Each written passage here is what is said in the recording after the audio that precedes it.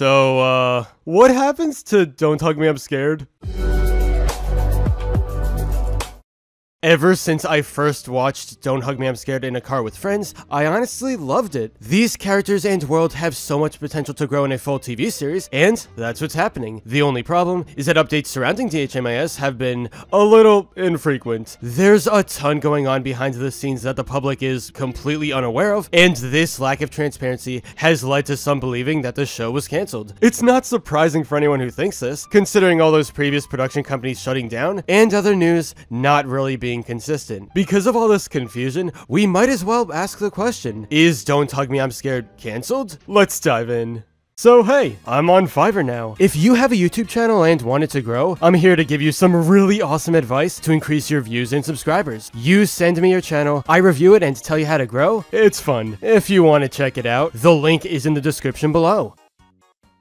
Okay, so, there are a few things to see that hint at DHMIS not being cancelled. You may or may not know this, but July 2020 revealed that we would be following Duck Guy, Red Guy, and Yellow Guy in a full TV show on Channel 4. There weren't many concrete details surrounding it, but at the very least, it was confirmed to be happening.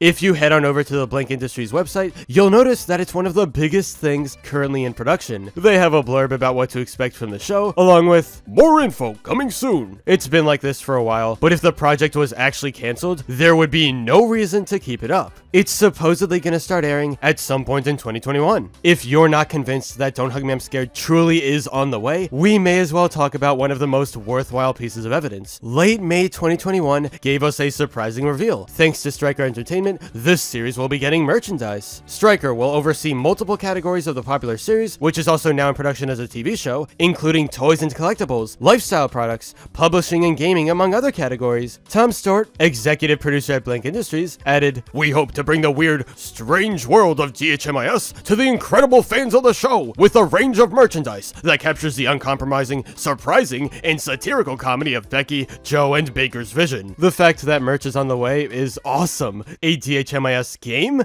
Shut up and take my money! Still, the date of this news is enough to prove that, yeah, the franchise isn't cancelled. Whew. That would have been sad. As a nice cherry on top to everything so far, you also have to look at co-creator Becky Sloan's Instagram page. Over the past few months on her stories, she's been posting cryptic images that we've never seen before, proving that the series is still in production. If you want more behind the scenes, you can always give her a follow there. Overall, rest easy knowing that this is still happening. As of right now, it's smooth sailing ahead, and we just have to be patient for more details. I think it's safe to guess some more news within the next few months, assuming there's no massive delay in production. It should be fun.